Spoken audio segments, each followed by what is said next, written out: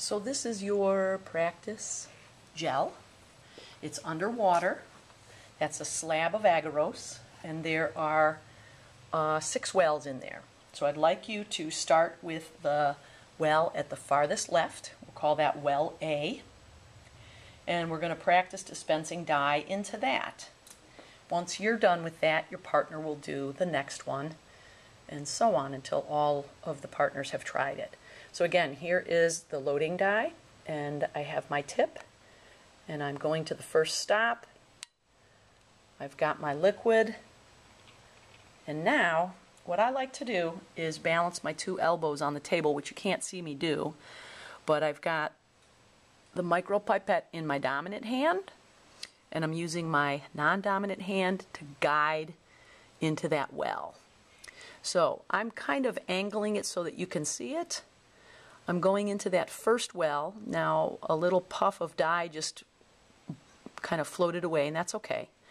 Once I know that I'm right above the well, and I know that because my tip is just above it, and actually it's in it a little bit, and I can move my gel. So now I want to depress slowly, and the dye is filling up the well. Now my thumb is down all the way to the first stop. I want to take the tip out right now, and then I want to let go of the pressure. If I let go of the pressure while the tip is still underwater, you will suck up your dye. So I saw a little tiny cloud once I dispensed my dye, but not bad. So it looks very distinct. You can see that it's in there. And now your next person, you'll pass the pipette to the next person. The next person will come and sit in this position. Please don't move the gel around. So next person comes and picks up their dye.